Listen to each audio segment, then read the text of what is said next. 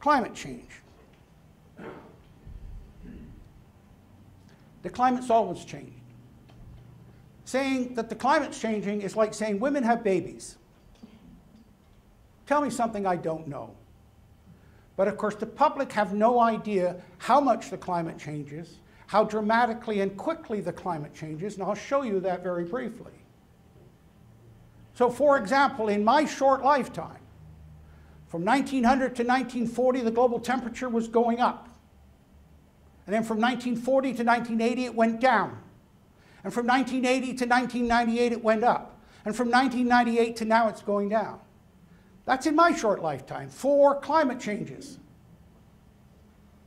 I survived them all.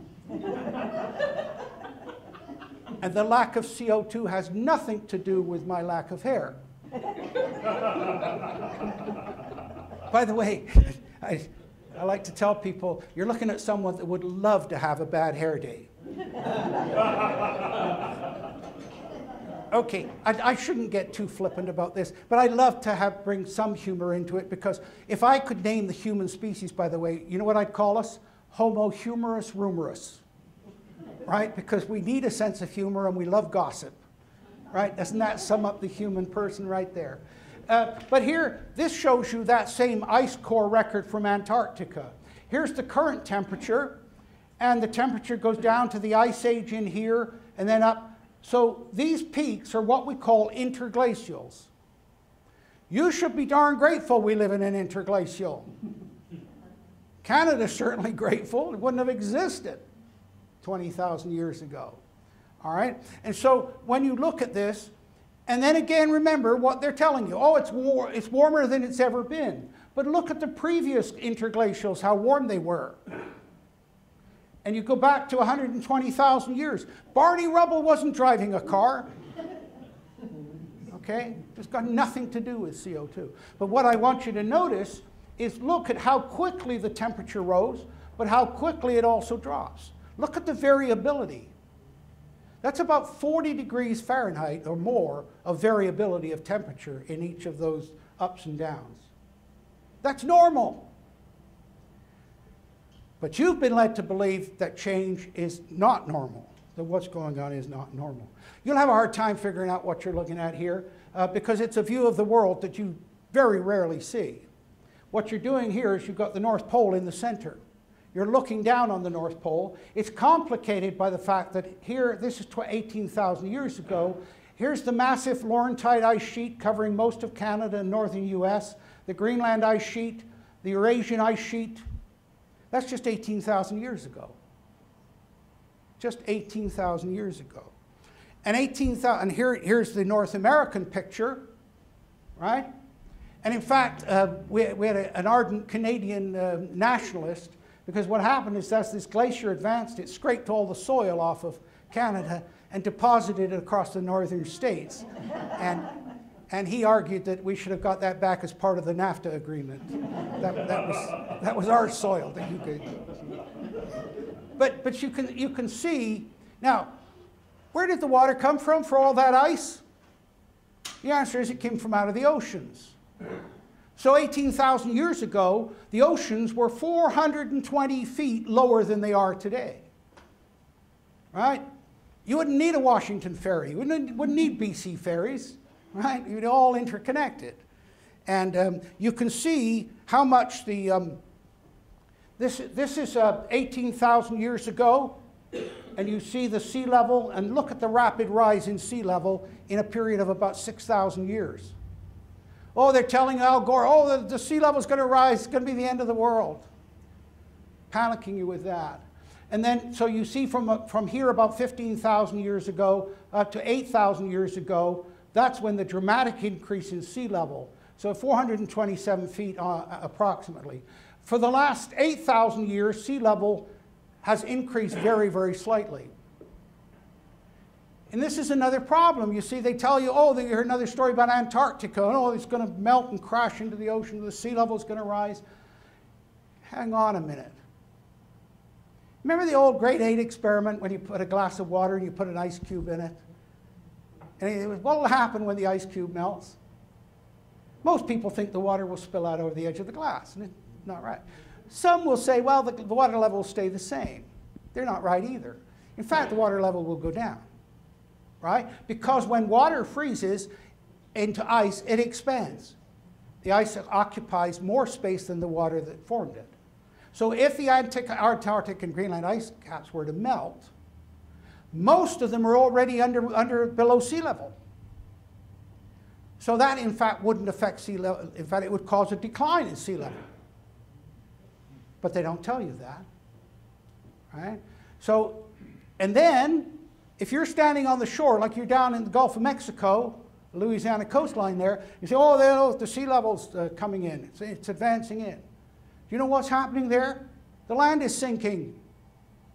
The land is sinking. Because you can stand on a shoreline, and if the sea level line is moving, you don't know if it's because the water's rising or falling or because the land's rising or falling. And I can show you places all around the world. Hudson Bay in Canada is getting smaller at a very rapid rate. A place called Sloop's Cove, where the Hudson Bay Company used to tie up their sailing ships, is now above water even at high tide. And that's in just 200 years. That's geologic change. That's tremendous. So change, very dramatic, going on all of the time. This gives you an illustration about the sea level. This is a graph of about 10,000 years. And you notice what I'm doing is taking very long records, and then we're looking at shorter and shorter time periods. This is from Greenland. This is ice core data, the temperature from Greenland over the last 10,000 years. Here's the current temperature over here. It's been warmer than the current temperature for most of the last 10,000 years. But again, they don't tell you that. It is that warming that caused the ice to melt. It's called the Holocene optimum. Optimum, warmer temperatures. Okay?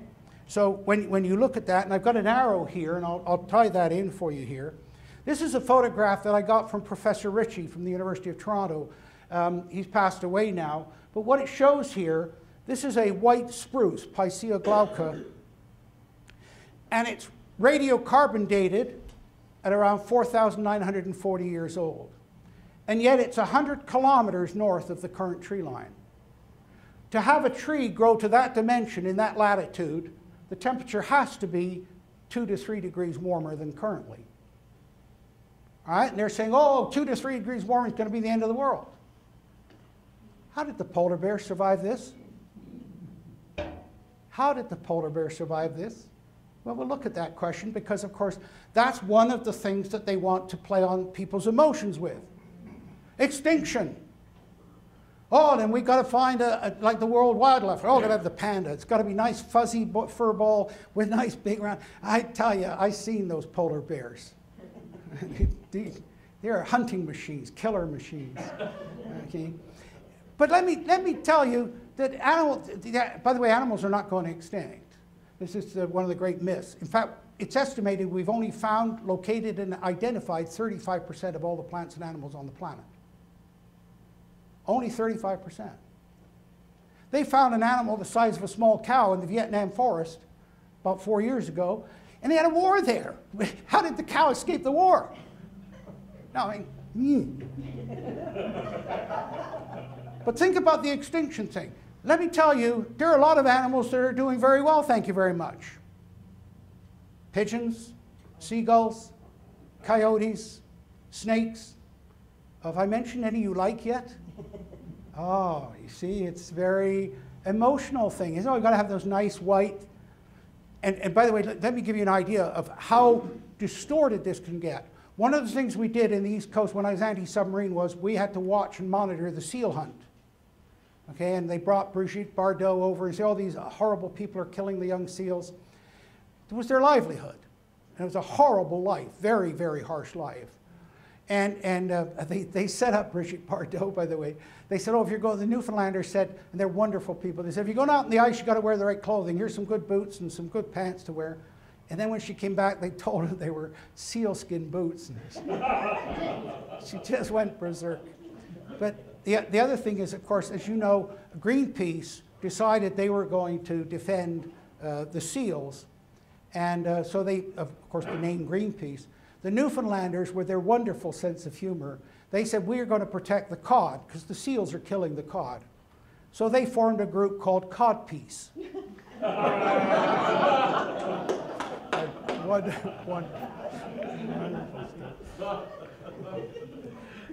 But here you can see, as I said, you can see how warm it was when that spruce tree was formed.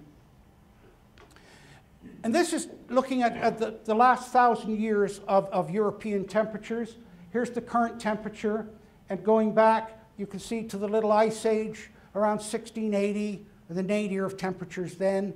And when you look here at Dickens' winter, what do you think of when you think of Charles Dickens? Do you think of Christmas Carol, snowy winters, harsh conditions, workhouses? The first 9 years of Dickens' life in London, it snowed every single winter, and the snow stayed on the ground for 3 months. You don't even get a vestige of that today. Nobody's arguing that warming hasn't occurred. The question is, how long has the warming been going on? Well, the most recent warming, as I said, is from the Little Ice Age. You don't understand the fur trade unless you understand how cold it was in the 17th century in Europe. I gave a talk to a group, and it was a French historian of French clothing. You think you had a boring job, right? And he came up after and he said, you know, I was reading about French aristocrats wearing fur underwear. Right? And he said, I couldn't make any sense out of it. And he said, now when I find out how cold it was, I said, hang on a minute, these are French aristocrats. Maybe it wasn't the cold.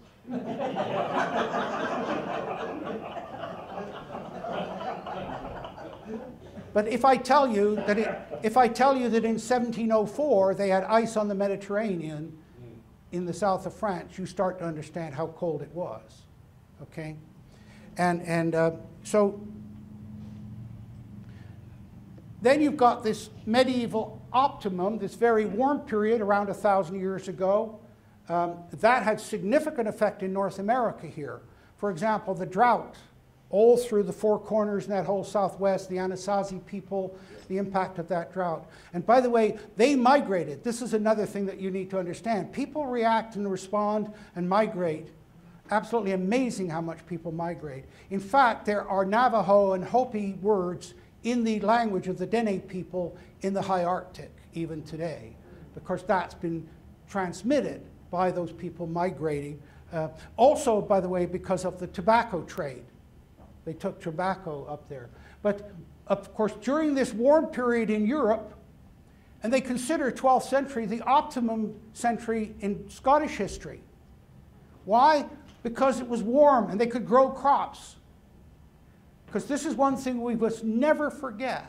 Remember I talked about getting rid of the leaders that with the food supply failed. Surplus food is surplus time, and with that surplus time you can create any kind of economy you want. And all of the people throughout history, the founding fathers, Jefferson talked about how important agriculture was as the fundamental part of your economy. If you can't feed yourself, you're at the mercy of everybody. And so, of course, they were able to grow lots of food, and that left lots of time when they could build Gothic cathedrals. They had the manpower, the people that were available to do it, because somebody was producing enough food for themselves and for other people. And by the way, one of the great, you talk about American exceptionalism, no nation in the history of the world has ever produced as much food as the United States. Where now you've got 2% of your population producing enough food to feed your own people and to export. But of course what that means is that a lot of people then are in the cities and don't understand the food supply and all the problems that engender with that. But no nation has ever achieved what the US did in terms of food production. When you look at the other side, here we go. During the Little Ice Age, this is a painting of the Thames of London. In 1683, there was 3 feet of ice on the Thames in London, England. You can't even imagine that today. And again, as I said, think about the fur trade, the demand for furs and what this meant. And you can see here they're working. This is the old London Bridge before it fell down.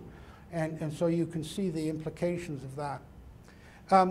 There's lots, I do a whole show of climate and art relating how the climate depicts the art through time. This is the most recent temperature of the world. It's a composition of 4 different temperature records. NASA and so on, and the satellites from the University of Huntsville at Alabama.